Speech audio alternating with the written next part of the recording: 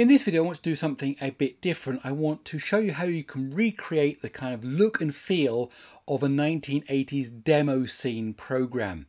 Well, what do I mean by that? Well, let me show you the demo and then you'll know what I'm talking about rather than me trying to describe it. Here's the demo.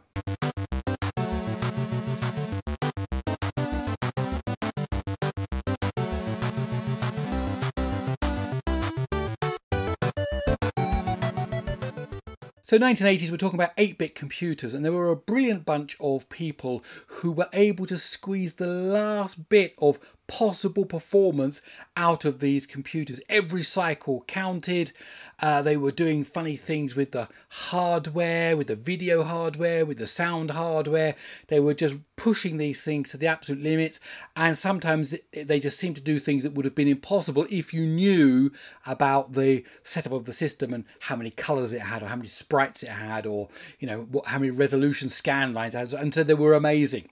Now, what I want to do in this video is create the look and feel of that. And obviously we're using a PC today with much more power. So we're not going to be trying to squeeze every last little clock cycle out, but we are just going to have fun writing some effects that are able to kind of mimic the look and feel of this. Now, why are we doing that? Well, we're going to do it using a game framework, a game engine framework. And really that's a few reasons to do it. One is it's just fun, a fun project for learning a new framework, for learning a new game engine. It's fun because it's a programming exercise as well. And also it can open up the door to maybe you wanting to think about writing some games. Now all these game engines allow you to, kind of package it up as a game on Windows, on Mac, even on Android, on iOS, and you can put them on the various stores. So there's a lot of opportunity here. Now I'm going to use one particular game engine. However, it's just this idea of, recreating something from bygone days as a learning exercise to be able to go forward and do something else. So if you want to find out more, please let me explain. Okay, so let's get into this. To make this demo scene from the 1980s, we're going to be using a 2D game network called Love2D. You go to love2d.org to download it. It allows you to write 2D games using Lua. All you need to do is go over to where it says 64-bit zipped if you're on Windows, download that file and unzip it into a folder, and then we're going to put the source code in that folder, and it's as simple as that.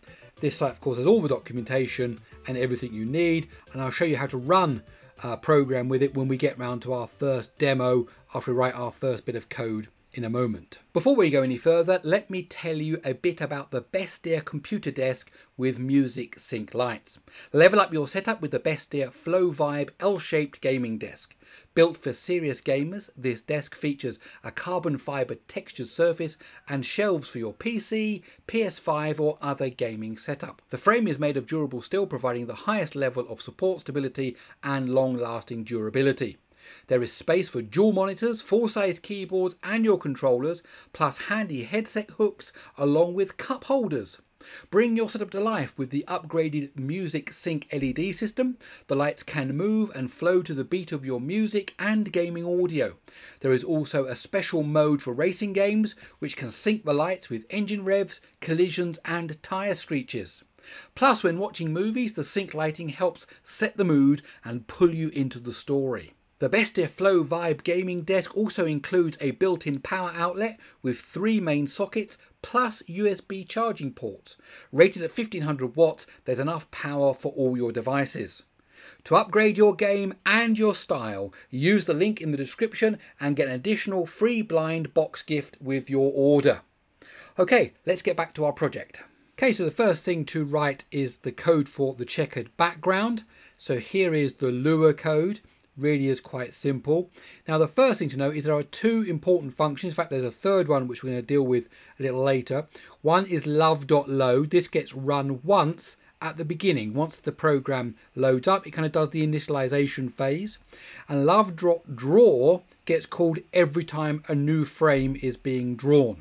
So here it sets up a window 800 by 600 and then it just works out the width and the height of the window and therefore how many columns and rows you're going to have based on the tile size for your checkered background. Then every time a new frame is drawn, it calls love.draw, and simply we just go through the number of rows, number of columns, and we alternate here to whether it's a dark square or a light square, setting the color accordingly. And then basically we just draw a triangle at the X and Y coordinates, at the tile size by tile size because it's square, and then just move our way through 64 pixels at a time. Really quite simple code.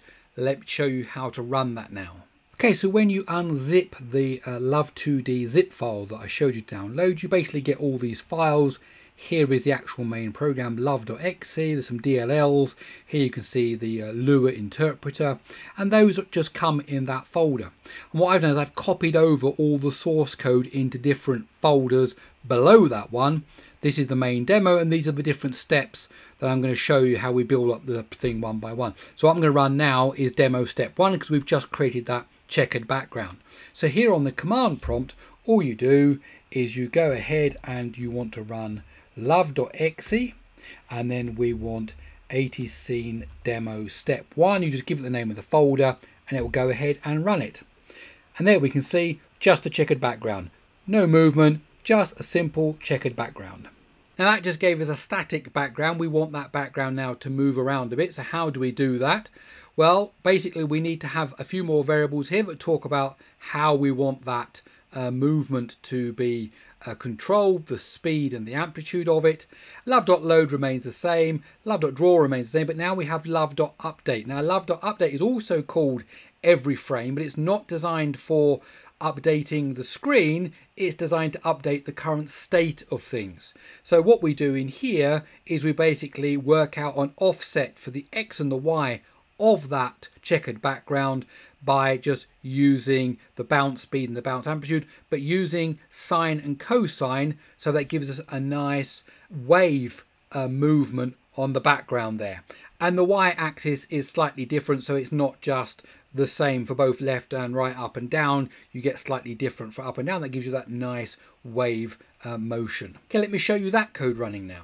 Okay, so we'll run it again using the love executable, and now we can see that that background is moving just as we have programmed it. The next thing to do is add in that sphere. Now we're not using the GPU, we're not doing any fancy GPU rendering or shaders or anything like that. We're just going to draw this with lines the old-fashioned way. So there's a bit of maths involved in this, so we're just going to go through it quickly. Basically here in love.load, we want to create all the points pre-hand, so we're beforehand setting all the points for the sphere, so we don't have to calculate it every time. And the way we do this is we basically plot longitude and latitude coordinates. So here's the code for it. I'm going to explain the code now, and then you can come back and refer to this code if you want to see how the pseudocode translates into actual code. But notice at the end here, basically we create a table. That's kind of Lua talk for an array with the different points in it.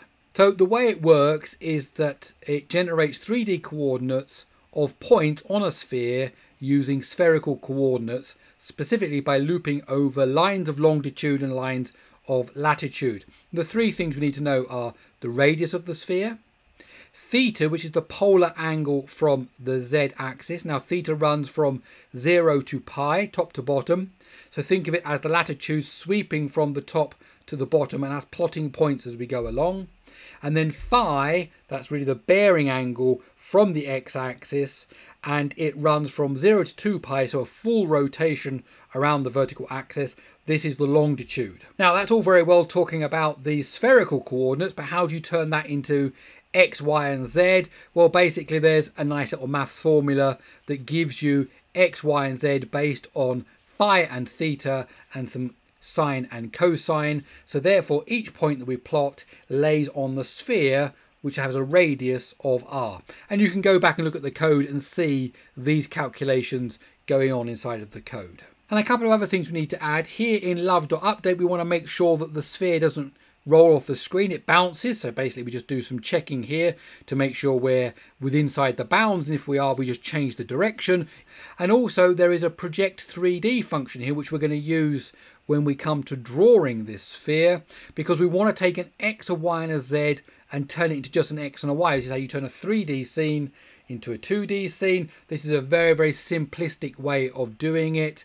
And what's this plus 400 here? Well, it offsets the Z depth so that the camera, the point of view, is always placed at minus 400, which keeps everything in front of us, and then we don't get any problems of dealing with negative numbers on the Z and divided by 0 when it's on 0 and all that. So this is just a simplistic way. Keep it always in the positive in front of you, and then you get a simple projection from 3D into 2D. Now when it comes to drawing it, we're in love.draw now. What you need to do is go through all of these points that we pre-calculated, and you need to pick a point, and then you need to connect it to its neighbour on the longitude and its neighbour on the latitude. So you take the next point and then the next point along the number of columns we've got. So you're kind of jumping through the grid there. And then we do the project to 3D to go from X, Y, Z to just X and Y. And then we draw a line from the first point, X1, Y1 to X2, Y2, and later on from X1, Y1 to X3, Y3. So we're going in both directions to start to form up the wireframe of the sphere. Okay, so let's see that running. Okay, so let's run that now. Now what we can see is the sphere bouncing around on the moving checkered background, but you can see the sphere is just from one point of view, looking down straight on it like that. That's not what we want. We want that sphere to also rotate as well. But now we can see the sphere is drawn in a wireframe bouncing around on the screen. So we don't want that sphere to look like that. We need to add in some rotation to that sphere, make it much more interesting. So we need a function that performs 3D rotation of the points X, Y, and Z around the X and Y axis and returns new rotated coordinates. And so we're going to need the angle for the x-axis rotation and the angle for the y-axis rotation. So basically up, down, left and right. Now there are some maths formulas that do this for you. You can find this in all kind of 3D geometry books. There's a matrix there and that's how you do the calculations. Here's how you do it for the y, but we can convert that into code. You don't necessarily have to understand it. This is just how you do it. It's some other clever people have worked out all of the clever maths for how you do 3D rotation of things. So in the code we take that idea and we rotate around the x-axis using that formula, we rotate around the y-axis using that formula, and then we return the new x, y and z coordinates. So you can go in with the original point and then say I want to move it by this much on the horizontal, this much on the vertical, and then it will just rotate the point. If you do that for all the points, the sphere will rotate. And then one last thing is that when we're drawing it now, so this is back into love.draw, we don't just take the point, we want to rotate the point first, then project it into 2D. That gets us our original X and Y, and then we draw the two lines coming out from it. So again, we rotate them by the same amount, we project them, and then we draw a line, and then we draw a line. So slightly different to the previous iteration, because now we're rotating the points before we project them from 3D to 2D, and then before we draw the lines. Okay, let's show you that running. Okay, so let's run that now, and we can see that the sphere is also now rotating just as we wanted. And finally, two little quick things to do. We need to add some music. So here in love.load, you basically, all this is handled by the Love framework. I'm saying, look, I've got an MP3 file here, just play it and make sure it loops so it doesn't stop. 3 lines of code, that gives you the background music. Pretty cool. And then finally, for the colors of the sphere so that they rotate, we're just basically going to be changing the RGB, red, green, blue, and again using a sine wave so that it goes up and down in a nice cyclic fashion and looks very nice as it goes through the different colors. Okay, back to that final demo.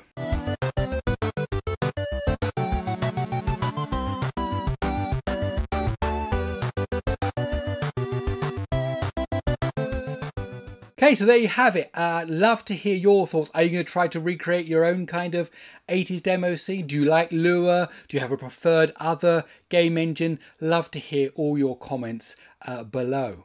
Well, my name's Gary Sims. This is Gary Explains. I really hope you enjoyed this video.